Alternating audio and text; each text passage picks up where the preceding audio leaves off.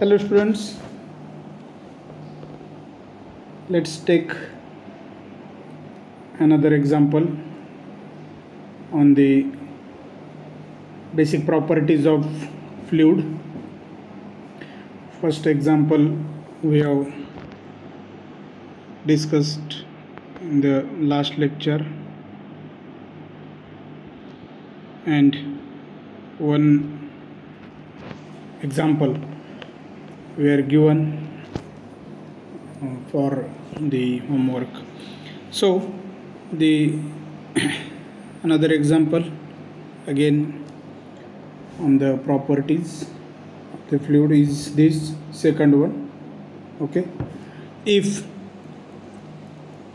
5 meter cube certain oil weight 40 kilonewton, calculate specific weight and mass density. Okay, तर first काय given आहे ते clear लिहायचं. Given data त्याच्यात नेमकं काय दिलेलं असेल असं जरी कुठे कन्फ्यूज वाटत असेल तर तिथे तुम्हाला युनिट परफेक्ट माहीत असणं गरजेचं आहे त्या क्वांटिटीचं, जेणेकरून म्हणजे थोडं स्टेटमेंट कधी फिरवून देतात की नेमकं काय दिलं हेच लक्षात येत नाही, तर त्यावेळेस ते युनिटवरून ओळखू शकतो. ओके, सो 5 मीटर क्यूब तर ते वॉल्यूम आहे एका ऑइलचं. V is equal to 5 metre cube. Oil weight clear weight म्हटलेलं आहे, तर weight W is equal to 40 kilo Newton आहे, ते न्यूटनमध्ये घ्या कॅल्क्युलेशनला. सो स्पेसिफिक वेट इज, आपण त्याला तिकडे स्मॉल डब्ल्यू किंवा ओमेगा पण म्हटलं तर न्यू एल नोटेशन एकच लक्षात घ्या.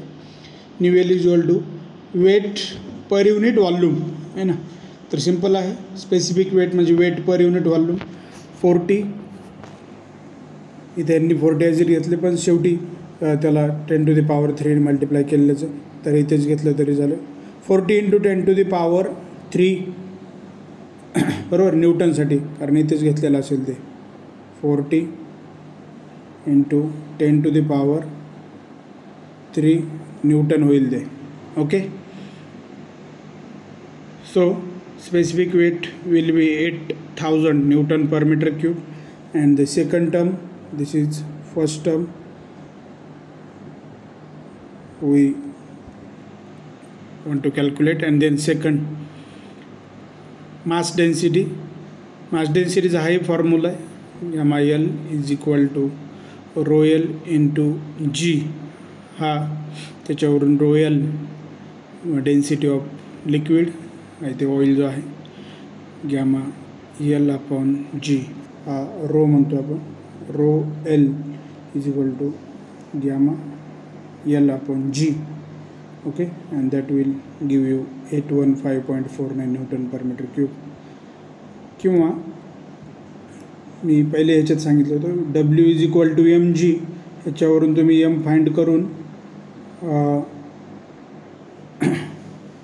नंतर हा आपला बेसिक फॉर्म्युला वापरला मास डेन्सिटीचा. Row is equal to m/v, m upon v, तर तोही सेमच आन्सर येईल. ओके, हे माहीत आहे. W is equal to mg, तर W आलेला आहे म्हणजे दिलेलाच आहे.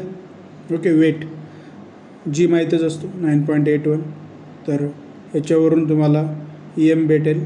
m is equal to W/G, आणि एकदा m माहीत झाल्यानंतर, मास माहीत झाल्यानंतर तुम्हाला mass upon volume mass density तसाही फाइंड करता येईल, किंवा हाही दुसरा एक फॉर्म्युला आहे, new L is equal to rho L into जी, त्याच्यावरून.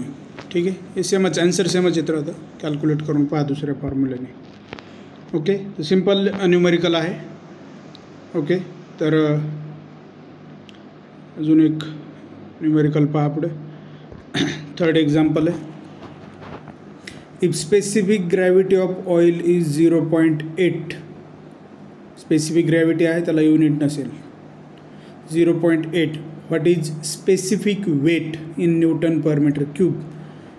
तर एकच टर्म दिलेली आहे, एक फाइंड करायचे. तर S ऑइल आहे ते स्पेसिफिक ग्रॅव्हिटी ऑफ ऑइल ते तसं दिलेलं असलं तरी ते सॉईल नाही. Okay, it is yes oil असं फिक्स पाहिजे ते. Okay, specific gravity of oil is 0.8. to find new किंवा त्याला घ्या मग new of oil. So specific ग्रॅव्हिटीचा formula आहे, specific gravity of oil is equal to specific weight of liquid, जो given liquid आहे ते oil, to the specific weight of water. तर specific weight of water 9810 Newton per metre cube इथे ते माहीत असणं गरजेचं आहे. ओके, तर directly specific weight of oil भेटून जाईल. ठीक आहे, दोन टर्म इथे फॉर्म्युल्यामध्ये माहीत झाल्यानंतर तिसरी टर्म इझिली फाइंड करता येईल.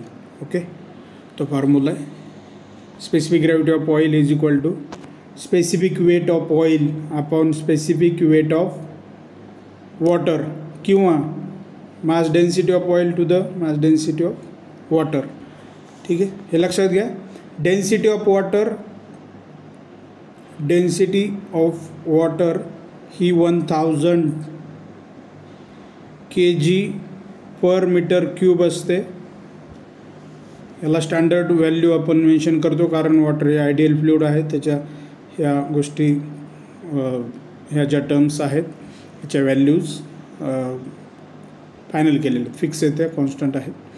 आणि त्याचं स्पेसिफिक वेट त्याला आपण इथे तसं म्हटलं तसं न्यू डब्ल्यू हे 9810 युनिट काय न्यूटन पर मीटर क्यूब. ओके, तर हे लक्षात घ्या.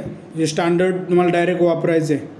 आता जसं इथे एकच व्हॅल्यू दिली होती, दुसरी ही स्टँडर्ड व्हॅल्यू माहीत पाहिजे यूज करण्यासाठी. ओके, डेन्सिटी मास डेन्सिटी और density of water 1000 kg per metre cube and specific weight of water is 9810 Newton per metre cube. हे माहीतच पाहिजे, तरच अशा पद्धतीचा प्रॉब्लेम अशा टाईपचं सॉल्व करता येईल.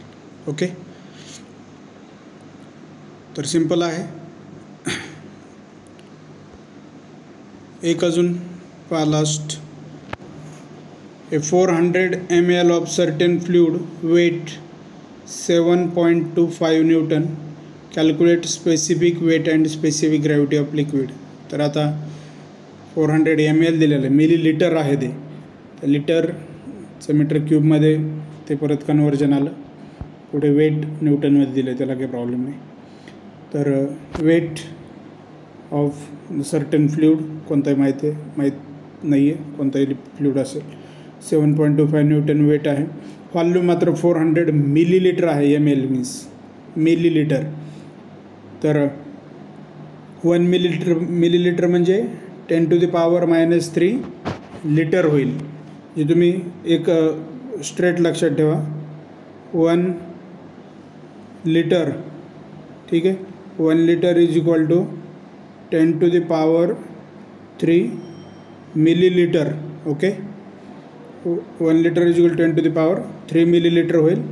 मग त्याचं मिलीलिटर टू लिटर करा आणि मग बाकीच्या सिंपल टर्म आहेत specific gravity and specific weight. Okay, आपण पहिले फाइंड करा. सिंपल आहे. ठीक आहे, फक्त हे युनिट कन्वर्जन इम्पॉर्टंट आहेत ते लक्षात घ्या.